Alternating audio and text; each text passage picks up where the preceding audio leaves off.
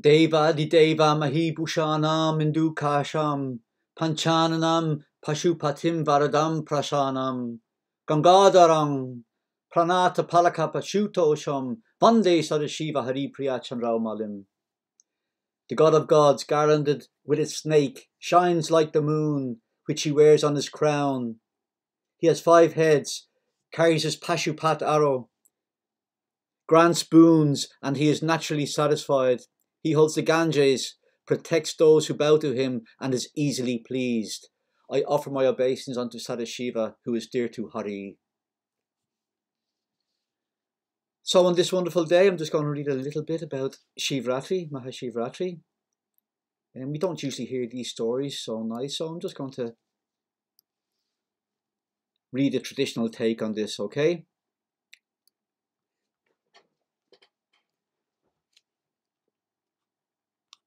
On the auspicious day of the Maha Shivratri, there is a natural tendency and even assistance from nature, as evident by the positioning of the Northern Hemisphere, to raise energies within the system.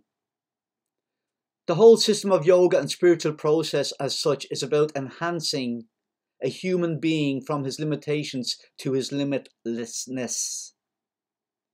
For this enhancement to happen, the most fundamental process is that there is an activation, an upward movement of energy, which is prominently observed on the day of Maha Shivratri.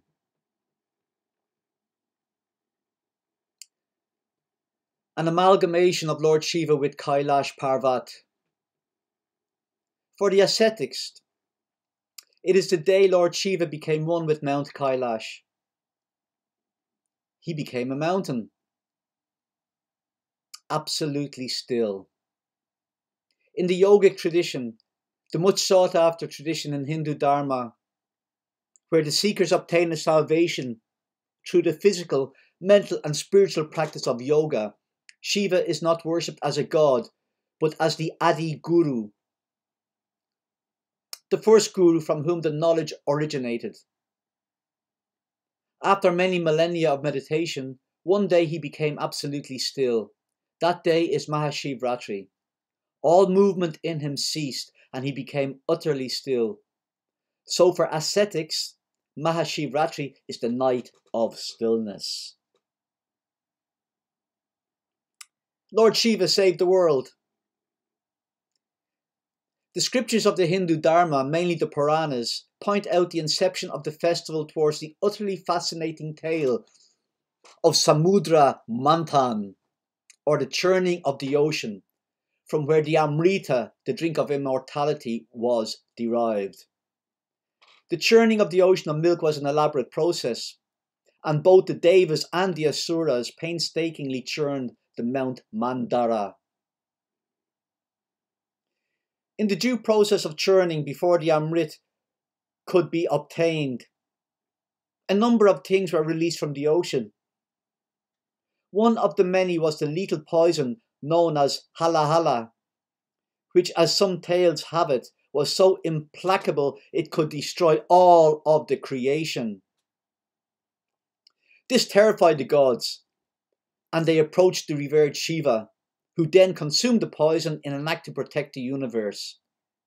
The Upadhi, or title Nilakanta, was attributed to Lord Shiva after this incident, as his throat turned blue from swallowing the poison. Shivratri is the very celebration of this event by which Shiva saved the world. The marriage of Lord Shiva and goddess Parvati. After goddess Sati, the eternal consort of Lord Shiva, immolated herself in the Yagya fire organised by her own father, King Daksha Prajapati, Lord Shiva took rigorous penance and retired to the Himalayas. After the penance of Lord Shiva seemed to be never-ending. As the tales have it, goddess Sati, reborn as Parvati, performed penance to break Shiva's meditation. She won his attention, and when none of it worked for gods of Swarga Loka, it is said she sought the help of Kamadev, the god of love and passion, the goddess of love and passion, who summoned Parvati to dance in front of Shiva When Parvati danced, Kamadeva shot his arrow of passion at Shiva, breaking his penance. Their marriage was solemnized a day before Amavasya in the month of Falgun. This very day of their unison is celebrated every year as Maha Shivratri. Observing night-long vigil. The exuberant festival of Maha Shivratri, if observed throughout the night, provides an ideal ambience to experience the natural upsurge of spiritual energy. Flabbergastingly observed with explosive meditations and spectacular musical performances, this unrivaled celestial extravaganza opens up the tremendous spiritual possibilities of the night. The night-long vigil, interspersed with colourful cultural presentations from around the globe, expresses the eloquence of the festival. Devotees sing hymns and chant mantras, especially Om Namo Shivaya. Some sit around the sacred fire and toss offerings of grain into the flames while chanting to Shiva, while others, after fasting and meditating throughout the day, hold a vigil all night with continued prayers and meditation.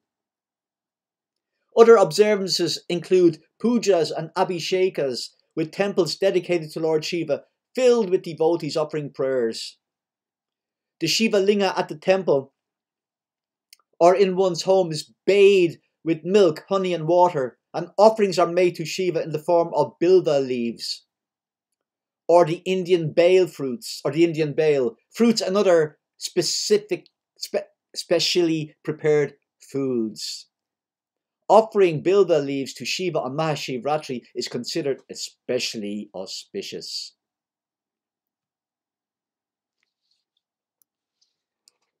There you go. Some nice little tales of Shiva to remind us. You know, we know how dear he is to Vaishnavas and Vaishnavas to him. He is the gatekeeper of the Holy Dham. He is Gopeshwar in Vrindavan. So, you know, there's no entrance to any of our holy pilgrimages places without the blessings and protection and guidance of Lord Shiva, Mahadev. So, thank you all. All glories to Mahadev, Neelchal, Nataraj, Shadashai, Vagangadhar, Visheshwar. All glories to Shada Shiva, Ki Jai.